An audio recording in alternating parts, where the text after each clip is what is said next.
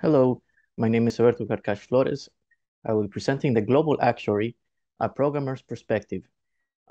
This is my entry for the Young Actuaries World Cup as a representative of Portugal.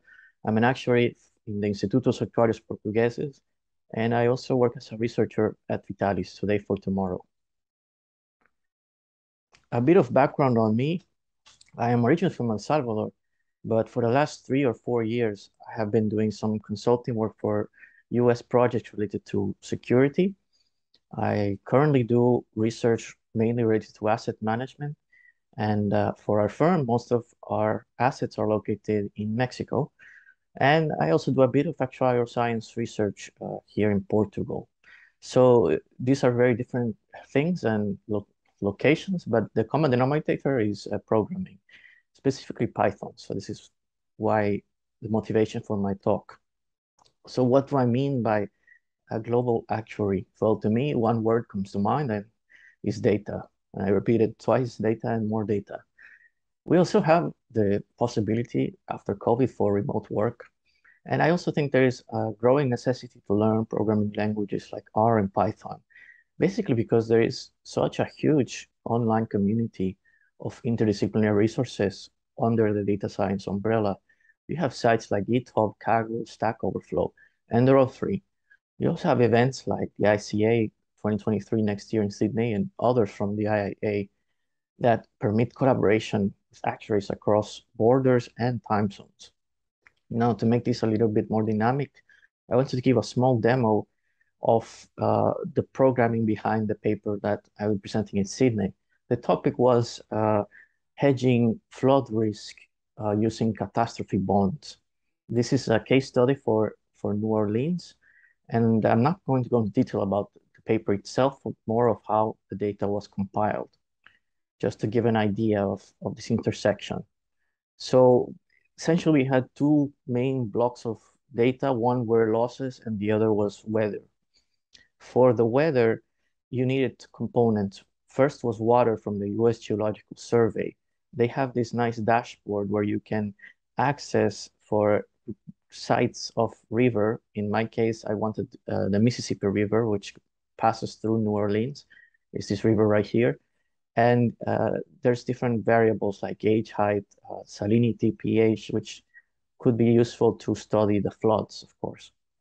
Now, there's a really nice library available called Data Retrieval by these guys here, where you just input the code of the site and you're basically able to access all of the available data from a given date.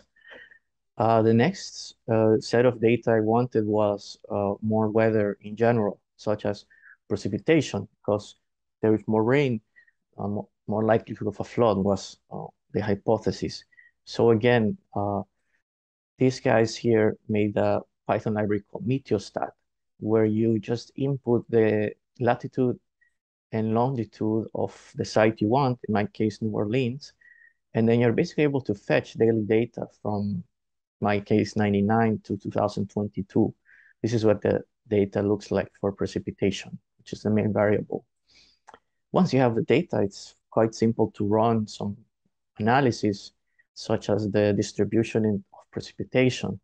You can see there is quite a heavy tail, and this is what we wanted to model, since high precipitation most likely means floods.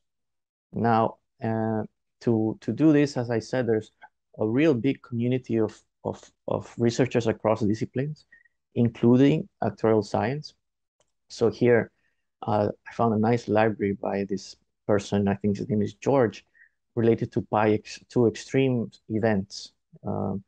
So the library has different methods, like the distributions, and also what I wanted to start with, which is peaks over threshold, which is a way to model these extreme weather events. So it's very easy once you have the library installed, and you just take the variable precipitation, and then you can get the peaks over threshold analysis. This graph is showing the rainfall total over 48 hours, and anything above 80, in this case, I think it's inches, is considered an extreme event. So you can see clusters where there were, for example, hurricane season, where you have these extreme events, And the idea was to model them using peaks over threshold. So this is just a very general idea of how these things intersect. Now, there are some concerns. A lot of data, you need governance. It's also important to really get into ethics and to train us more on what is right and what is wrong. For example, I have done some web scraping in other projects, and it's delicate what you should scrape, what you shouldn't scrape. Confidentiality, of course. Not all work is public, and you have to respect that. There's awareness now more than ever of exporting data. So here in the EU, we have quite strict regulation on this.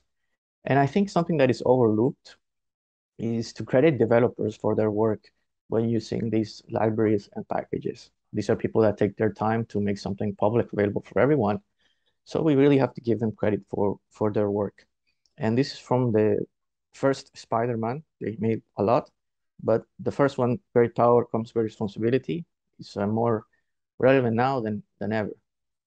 So this is just my brief talk. Thank you for your time. This is my email and also my GitHub, which I haven't updated in a while, but it's a way to contact me. Thank you very much.